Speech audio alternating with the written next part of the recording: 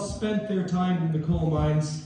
To be a member of the Men of the Deeps, you have to work in and around the coal mines for at least 2 years.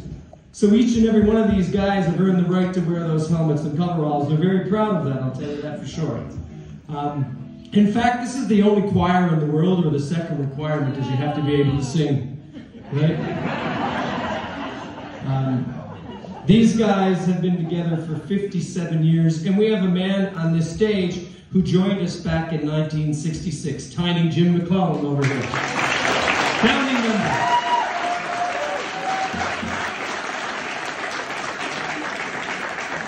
In fact, we got a lot of fellas up here that put in a lot of time at this choir. Nipper McLeod behind me, 47 years, you said? 47 years with this choir.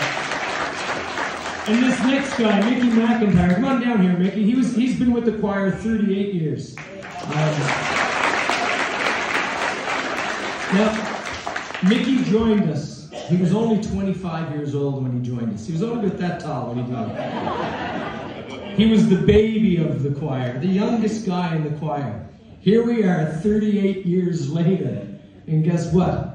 Mickey's still the baby of the choir.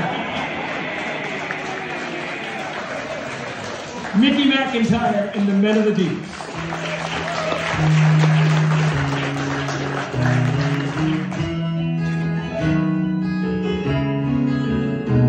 It's 6:15 in the morning. It seems like I've just closed my